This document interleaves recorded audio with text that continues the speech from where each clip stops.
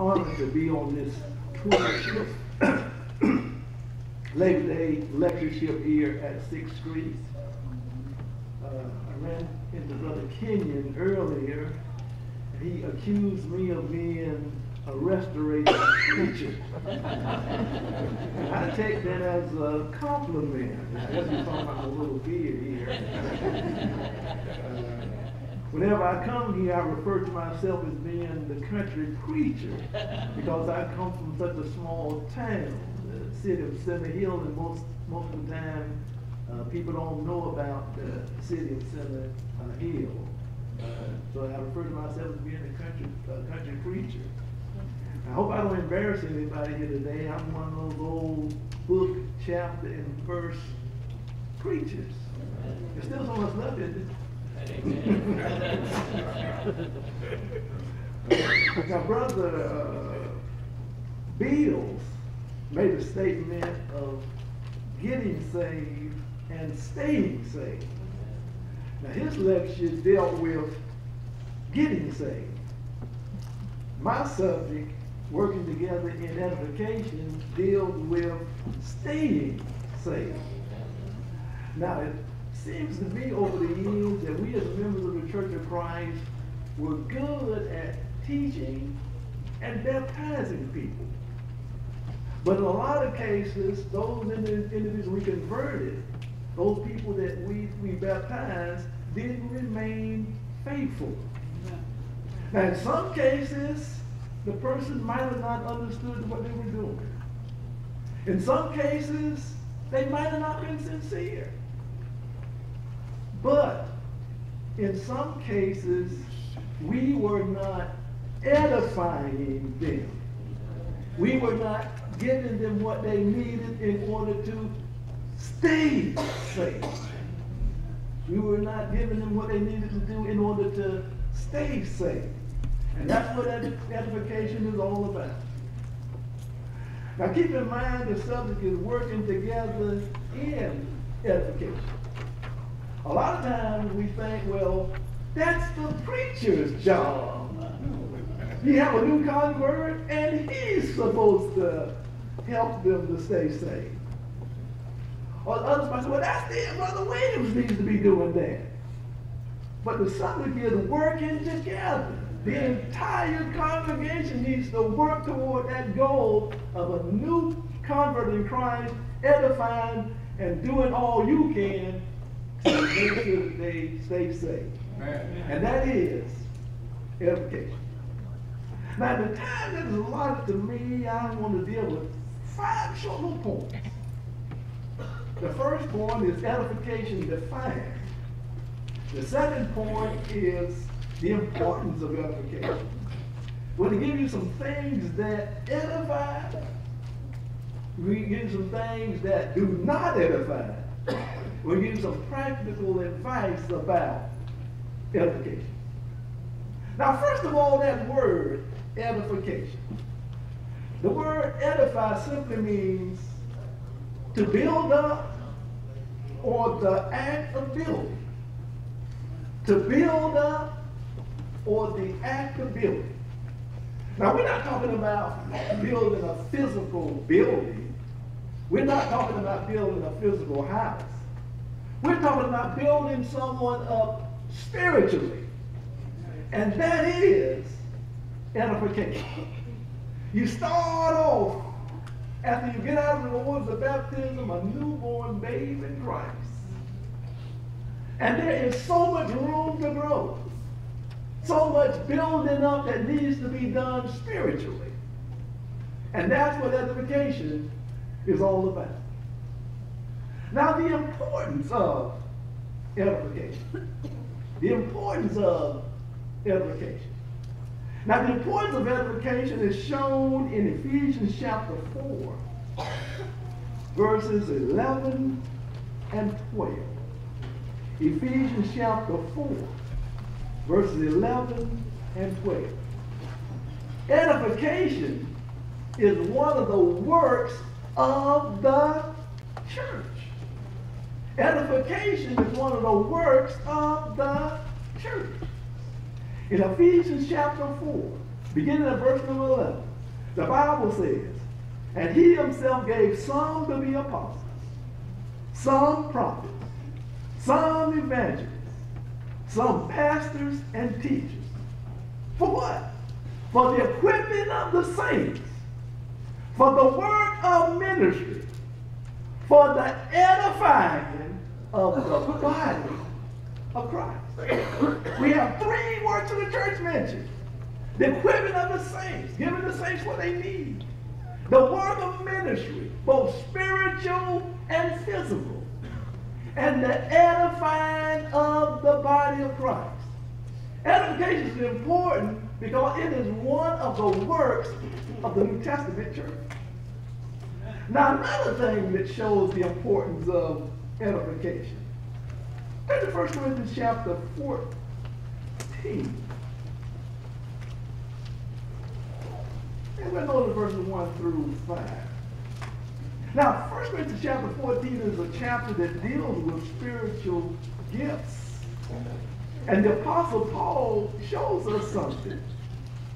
Even with the use of spiritual gifts, there needs to be some edification when those spiritual gifts were enforced in the first century.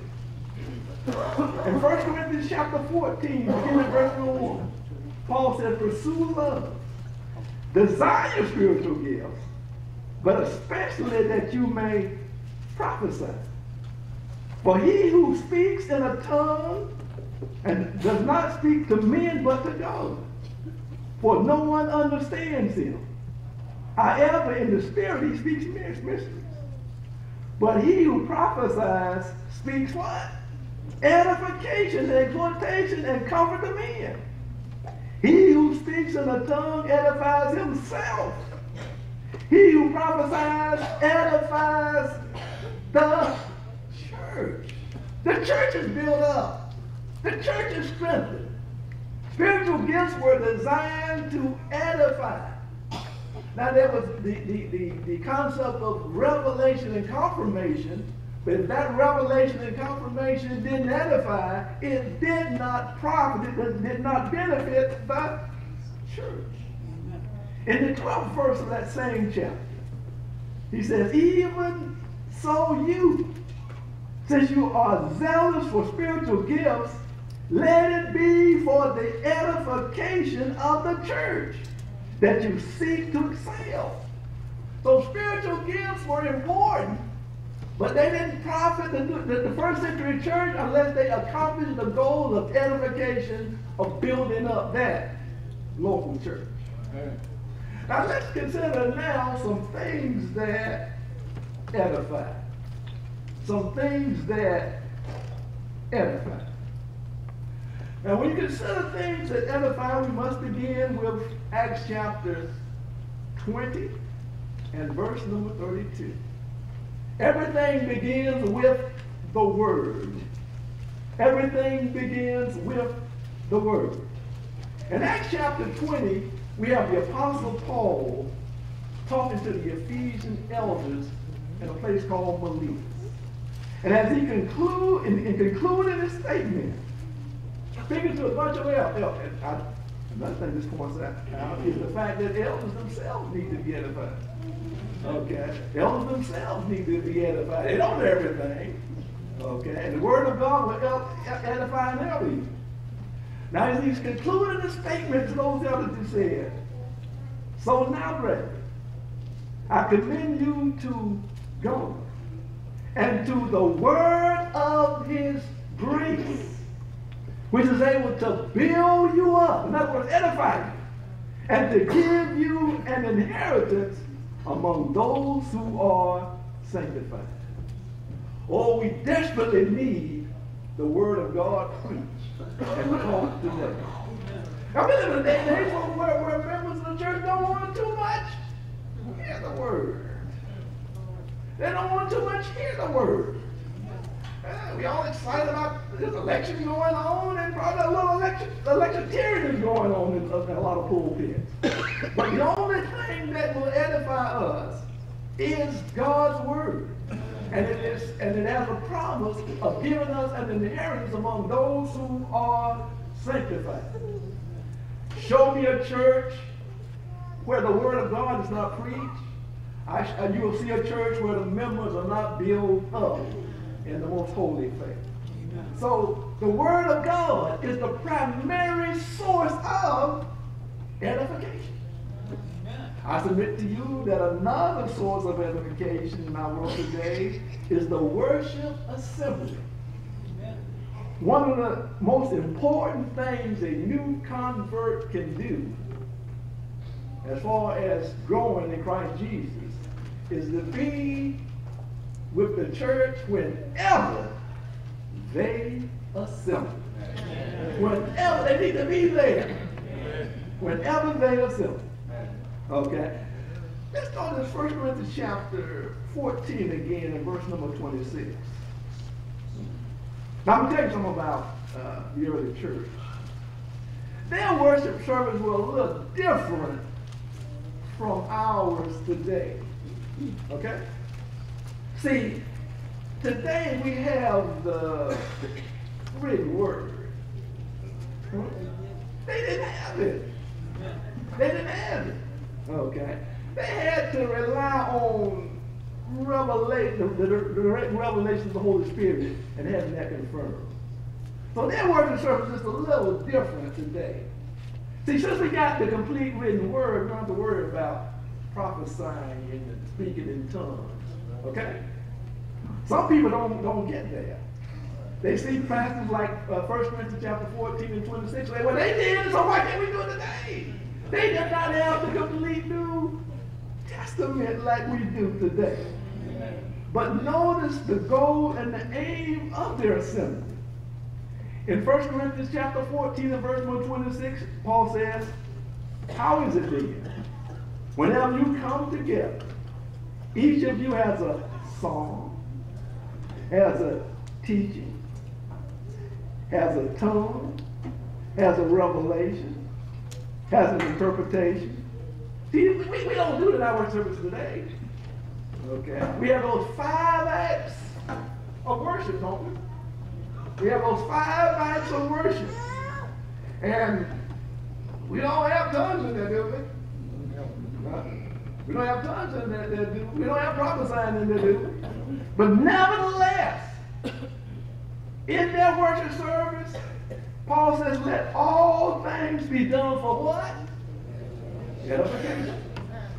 Oh my goodness, we live in a church today where people are more concerned about entertainment than edification. We're more concerned about entertainment than edification. We have some members who come to the worship assembly and say, well, I don't get nothing out of it. I don't get nothing out of it. Okay. To get something out of something, you got to put something in it. Just like my bank account. I can't get much out of it. I'll put a few minutes in there every week, so it ain't you got to bring something to the table. When you send me up to work the service of the church, bring something to the table. Don't just drag in there. Be enthusiastic about it. You're wishing the God of heaven. If you don't put nothing in there, you're not going to get anything out of it. Oh, boy, we go to a football game. Amen. We make up, we got a pom-pom, we don't got everything. We're excited about the game. We build it up. And when our team wins, we're excited. And when our team loses, we're depressed. But as far as the worship service is concerned, we say I don't get nothing left. You need to put something in it. Oh boy!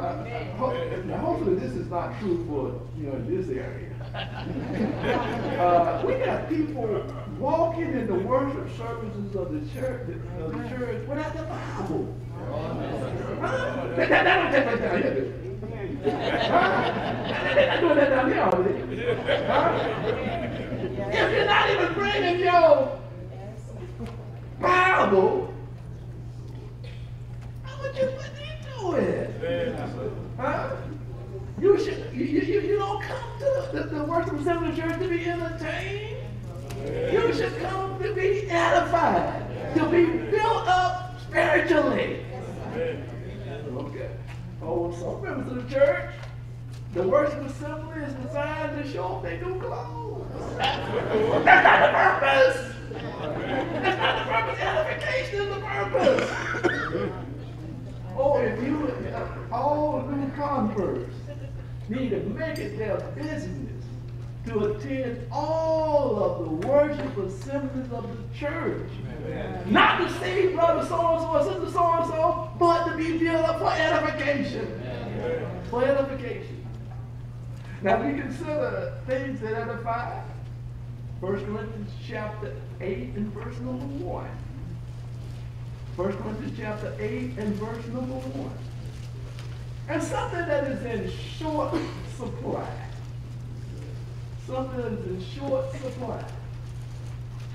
Some new converts don't remain faithful due to the fact that they lack what is found in 1 Corinthians chapter 8 and verse number 1.